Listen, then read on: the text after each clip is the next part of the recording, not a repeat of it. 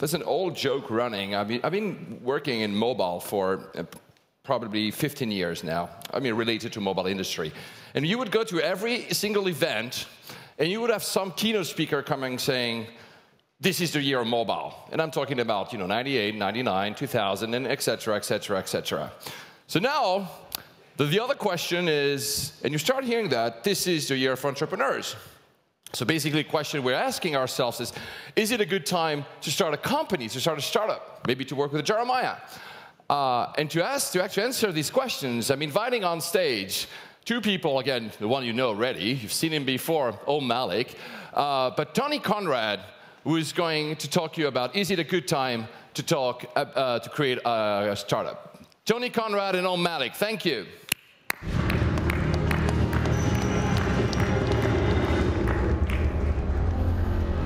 Hey, Tony. Thanks. Good luck. Okay, hello. I think I've seen you before. Boom. Whew. Let's get Hello, closer, Tony. Om. Yeah. It's like any closer would be a problem.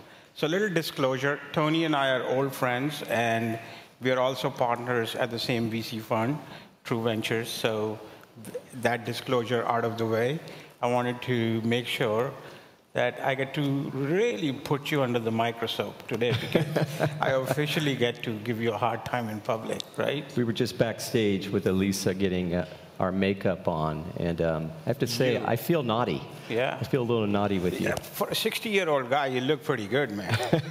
It's like, I'm just sad. It's like, for me, I have to do the makeup because I have jet lag and everything. So apparently, you're going to talk about About.me, startups, creating startups. Where do you want to start? You go, man. All right, so let's talk about About.me. You started it, and then you sold it to AOL, and then you bought it back. What's the story? Are you tempting fate? You haven't told, I think every time you start a company, you're tempting fate. But I think, I think everybody in the room probably knows the story. We sold About.me 4 days after we had launched to AOL. So we sold it incredibly young. And I think at that time, AOL had just gone public, and I think they were experimenting. They were looking for lots of different areas of growth. And during our time there, I realized that there weren't that many integration opportunities with mail and AIM and other things that we thought might be there. And I think the company's focus, although I shouldn't speak for their focus, I think their focus changed a little bit towards more media-centric things. And so I approached him, and we had a very amicable conversation over the course of a year. And we got to a point where, he did the right thing, he did a great thing, and he allowed me to buy it back.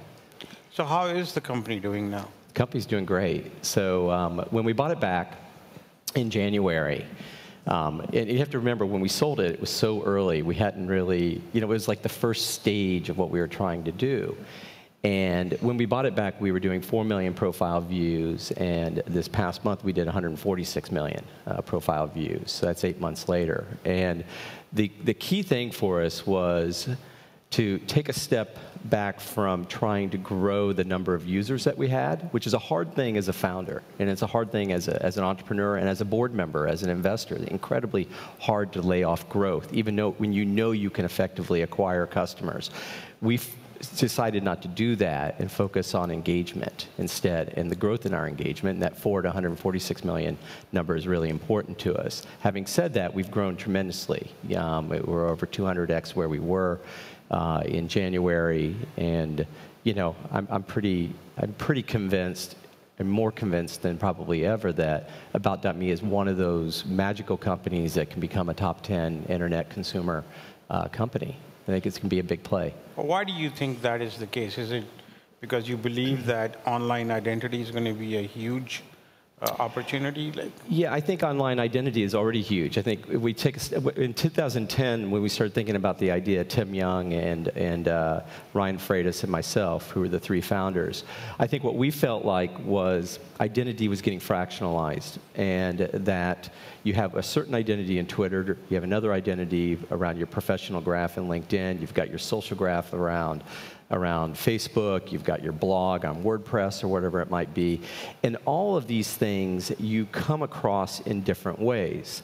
I like to say I'm not the sum of my tweets. As you know, I say some stupid stuff on Twitter, and sometimes I do a little drunk tweeting every once in a while. And I don't want that to become how people view me and what my identity is, right? It's a piece of me. It's an important piece, but it's not the full piece. So I think that our opportunity is to create a starting point for everybody so you can project how you see yourself. And that's actually the most important piece. It shouldn't be left to algorithms in Google. It shouldn't be left to you to define yourself limited by your professional experiences or accomplishments. It doesn't tell you that maybe I have a tattoo and I skateboard and I surf and I do other things, right? These are all things that are super important to me, and they make up my DNA. So About.me is a very simple concept, very simple page that allows you to put forth how you see yourself. Right. So you said you want to be the top 10 internet properties. Easier said than done, right? It's always easy Right. to say. Yeah. I mean, these days, to be in the top 10, you have to look at about 100 to 200 million people using your service at the very least. You know, even Twitter is struggling to be in that list in a way. How do you plan to get there? Yeah, I think it's a bit of an audacious statement to make, but I think you look at your product and you ask yourself, is there core market product fit there? Is it something that applies to a niche segment, or is it something that applies to a mass scale audience? And I think it's pretty crystal clear in our case, just looking at our early users. While we had strong early adoption from people like you and people in this room that are part of the tech scene, what's the most exciting is when I start to see 19-year-old, college kids using it as a page, to like a resume, if you want, as a way of getting internships, or a young college grad. We see retirees using it as a way of introducing themselves to their church group to become volunteers, right? So the use cases are incredibly broad, and I think that's the secret ingredient that you have to have if you really believe that you can become a scale 200 million, 300 million type user product. So what's the growth strategy? I understand that you have the product market fit. What does it take these days when you find that fit to actually find people and have them use the service? Yeah, it's a great question. So the core value proposition of what I described, this page that starts as a starting point, that's not enough. What happened, and I think LinkedIn saw this as well, is people will set up those pages. Those pages actually might live and create value for you, even if you don't engage with the product. So somebody, if you set up your About.me page, you don't go back to it, he might visit it and you learn about me. So it's creating value for me, right? But the real trick is, how do you get me to become back to the product and to be engaged? And what we did was we started to identify those people that are interested in me, right? So it's a way for me to discover people that are viewing my profile, people that are complimenting my profile. We launched a great product called Collections, people adding me to certain kind of lists if you want. And all of these things are what are driving people back into the product, because guess what? We're all curious to those who are curious about us, right? It's a really basic concept. Who's not interested to know who's interested in you? Of course we all are, right? So people log back in. The trick now, and what we launched this morning, about 5 minutes ago, is a product called Replies. And for me, this is where we close the loop on the product. This is a huge piece for us. So you have your page, you have reasons to go back and see who's interacting with you, but now we're enabling people to reply and to actually forge connections. So if you complimented me, you said, hey, I really, awesome bio.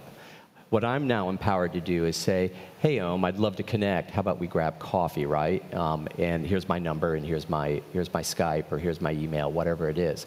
Making it frictionless for us to connect. And that's a huge idea. I want everybody to kind of pause and think about that, right? Where else can you forge connections with people that you don't know? Or you kind of know but don't know that well? It is a huge, huge product for us, and we saw our users doing that already. So that's the key to our growth strategy. More people do that, more value they get, the more they'll log in, the more they'll tweet, the more they'll link to it from Twitter, from their email, whatnot. So just to be very clear, that's an interesting idea. what will you do to make sure that it doesn't become like the LinkedIn inbox, which was essentially invitations from really random people I'd never heard before, and it got killed because of that. That's why I actually got off LinkedIn, is because it became pretty useless for me. Yeah, let's not hate on LinkedIn. I love LinkedIn. No, I'm not hating on LinkedIn. I'm just saying at some point it becomes like a big issue when you have so much incoming. So that's not the way replies works. That's not the way About.me works. So what has to happen is you have to have complimented me. Okay. Right? So now it's in my control if I actually want to engage with you. You can't actually ask me to coffee. Right? That's not part of the product at this stage. I can envision a day where we might enable our users to add that to their page, requests, or something like that. But that's not where we are today. So we're very sensitive about not overloading our users with a bunch of demands on them that they don't necessarily want. Right. That's the first thing. Second thing is we make sure that ours are notional replies. So they're gestures. It's like communicating through icons or stickers or something like that. So it doesn't put a burden on me to write something if I want to compliment you. It doesn't put a burden on you to read something that's free form, right? You just recognize it, make a quick decision. That person looks interesting. I'd like to connect with them for drinks. I'd like to connect with them for coffee. I'd like to talk to them on the phone. I'd like to Skype with them, whatever it is. That's what we're going to do. Do you have a mobile application? We do. And you can do all this on the mobile app too? You'll be able to do, the mobile app is like one step behind, right, okay. the browser. So the short answer is yes, and then the longer answer in the pain is not this week. Okay. All right. I'm going to keep bugging you about that. Okay? Home always bugs me. Yeah. So I bug everybody. Like, you're not the only one. Ask my mother. It always comes back to your mother. It's always about, like, we are creations of our parents. So let's talk about startups. I know you know a thing or two about that. You've been at it for quite a few years. You started 2 companies, and you've been involved with many. So tell us what you think about the startup scenario today in this current climate, where there's like tens and thousands of companies popping up essentially every year. What do you make of all this? Yeah, I think it's a challenge. I think it's a challenge for us to find the proverbial needles in the haystack. But I'd like to switch the challenge back to the entrepreneur and the founder. I think there's more complexity when I think of my life as a founder. There's more complexity in the nuances of how to start a company. Starting the company and getting money is relatively straightforward. The question is, do you do it strategically and set yourself up for success? And we've seen with, AngelList and lowering the standards of the type of money that can come into companies, we've seen a lot of party round financings. And I always kind of cringe when I look at this. I think it's good on one hand because it enables more founders to get their companies going. But I think in a lot of ways it might confuse motion with progress and set them up for an interim step of potential failure. So I think as a founder, you have to think about what's the composition of my round? Who's the money coming from? Do I have an anchor? Do I have somebody who's going to have my back? Do I have the basis to have an informal yet formal relationship with my investors? And I can tell you, when you raise $1 million and you got 10 people at $100,000 each, you don't have an anchor. You really don't. And you don't have anybody who's going to have your back in that key moment. So I think that's critical. I think the bigger challenge, and I look at this thing is like, how do you get attention for what you have, right? Like, I mean, I'm on the receiving end of all the stories and emails and pitches, and even though I want to help everyone, there isn't enough time in the day to go through each pitch and each company and think about them in a rational way. And I think at some point, attention becomes the gating factor for success. And I think, you've been able to find a way to rise above the noise and get a lot of attention for your company, and in a good way, it has helped you grow the company. Do you have any strategies or tactics you want to share with wannabe founders, how they can succeed? Yeah, I have a lot of thoughts on this. I think if you're an entrepreneur and you're a founder, you're opting into a vocation for life. You should think of it as a 35 to 45-year career, and not think about it as a one-year silver bullet exercise. And what that means is that you start investing in relationships very early on, and you cultivate those relationships at a very deep level where it becomes natural for you and I. Think about how you and I started meeting and talking and whatnot. I didn't ask you to write an article about me. I didn't ask you to write an article about my company day one. Like, we got to know each other, right? And I think everybody would benefit by taking a step back and thinking about the long-term aspects of it. I also think that you have to be innovative and you have to be scrappy. And so one of the things that we did was very early on, when we had 4 people, we had 26 advisors, of which OM was one of them. So that's 6.5 advisors per person. And what that allowed us to do is become less dependent on GigaOM, the media, or TechCrunch, the media, and become much more of a partner, much more dependent on the individual who would help us to broadcast and get the word out about our products. So Kevin Rose has 1 million followers, or Veronica Belmont, or you, or et cetera. Just by virtue of you setting up an About.me page and then broadcasting that out, that's rising above the noise. And I think there's all kinds of strategies out there like that. But I think the key thing is not to copy this strategy and finding your own strategy. I think a lot of the founders always read what they read some blog posts about strategy and just copy it, and that's not how you work. I think today I met this young founder from Israel. He was in the speaker room, essentially waiting to just talk to me. And like, he knew exactly the kind of companies I like. He talked to me about his company, and I already tweeted about it. It didn't take me 5 minutes, and it was like, wow, he totally hacked the system to find and get my attention. And I think that's what is very important for all founders to remember, is that you're fighting not the battle for money, you're fighting the battle for talent and attention. And if you don't pay attention to those 2 things, you always get left behind. Companies which are succeeding are the ones which have attention, and the right attention, not necessarily the media attention, but the attention of people who actually use the product. Instagram is a perfect example of that. Excellent. Yeah. So like, when you look at today's founders, and like, you looked at founders 10 years ago, when I met you was literally 10 years ago, and you look at founders today, what is the thing you find different? They're so much more knowledgeable. It is crazy. When I met Matt Mullenweg, who OM had introduced me to from WordPress, and I think he was 19 or 20 at the time, he didn't have the benefits of being able to read a Fred Wilson blog or a Brad Feld blog or a David Hornick inputs, or to be able to access through Twitter or social networks a connection, right? And so in a lot of ways, he was betting on us to be good stewards, to be good, to provide the kind of with the blueprint a little bit of, like, this is what it means to be a part of Silicon Valley. Here are good investors. You avoid this, do this.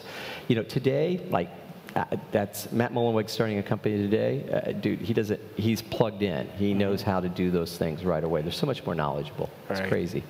I think the way I see it today, they come so much more informed. I'm not so sure about the knowledge part, but they're much more informed about how to deal with certain things.